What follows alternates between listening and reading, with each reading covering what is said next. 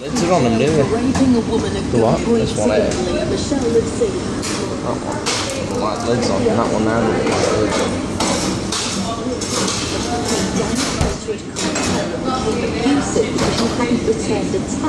He then turned up at her home, threatened her with the gun, assaulted her, and carried out the rape.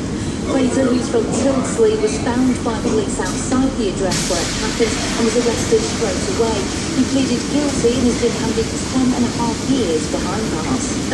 That's his face now, his face will change colour. Home in Openshaw while crews were on strike, so an emergency cover team attended. Flames ripped through the kitchen and conservatory. A 23-year-old said 3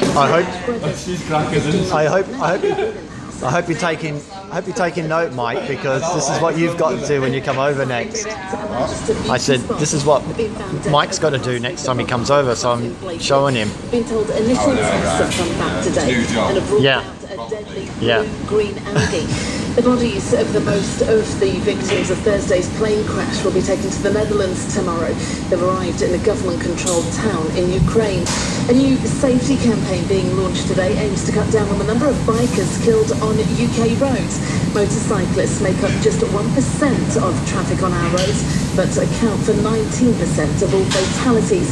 The rate of young people buying homes is at its lowest level ever, with just 3% of buyers last month aged 18 to 30 years old.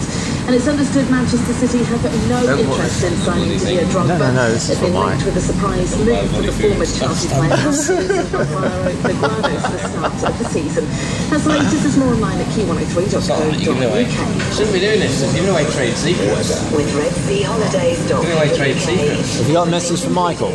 Especially the sunshine, Egypt, where it's See, he's changing colour already. sunny scorcher today with highs of 26 Celsius.